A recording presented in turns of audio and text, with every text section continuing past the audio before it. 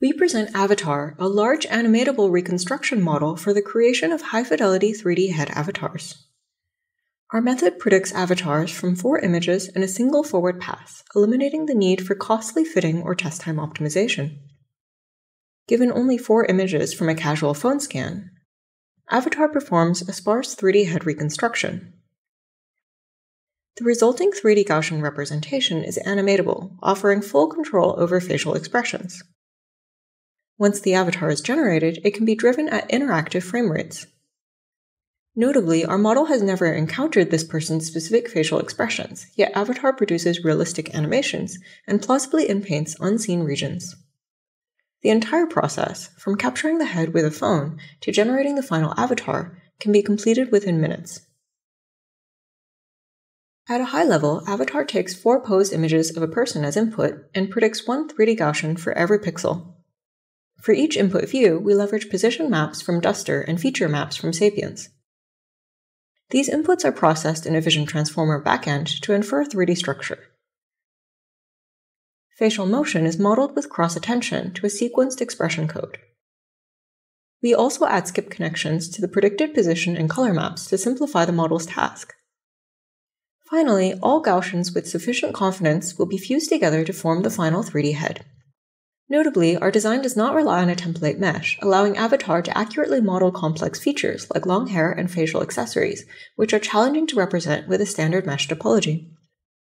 To train Avat3r, we require 4 input images and 1 image for supervision with its corresponding expression code, all taken from Avat256, a large multi-view video dataset of human heads. We compare our method with GP Avat3r for avatar creation from 4 input images. The avatar generated by our method better resembles the target person compared to the baseline.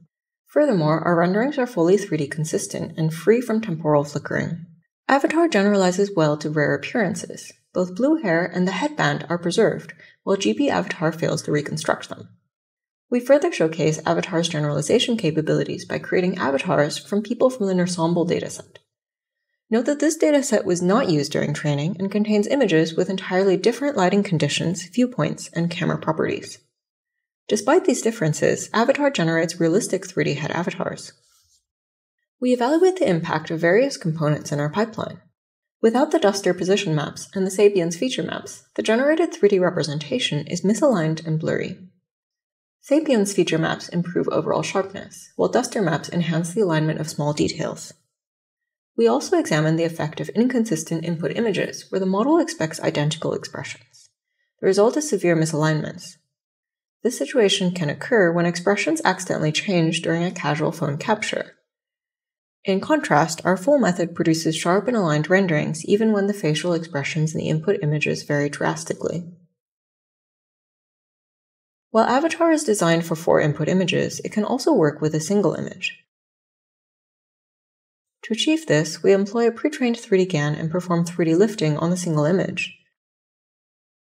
From the lifted 3D representation, we render the 4 input views required by our model. The resulting avatars can then be animated with a wide range of complex expressions. Here, we showcase several single-shot avatars. Even in this heavily under-constrained scenario, our method produces highly realistic avatars.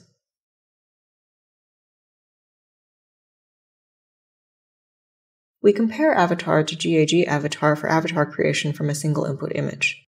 Our method is fully view consistent and generates much more realistic expressions compared to the baseline. Finally, we show more application scenarios of Avat3r. Our method can animate heads that were randomly sampled from a 3D GAN, essentially making any static 3D GAN animatable. Avat3r also generalizes beyond real faces, such as an image of a fairy tale woman generated by a diffusion model.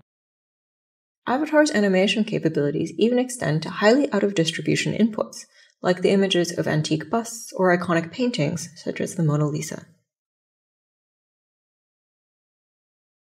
Thank you for your attention.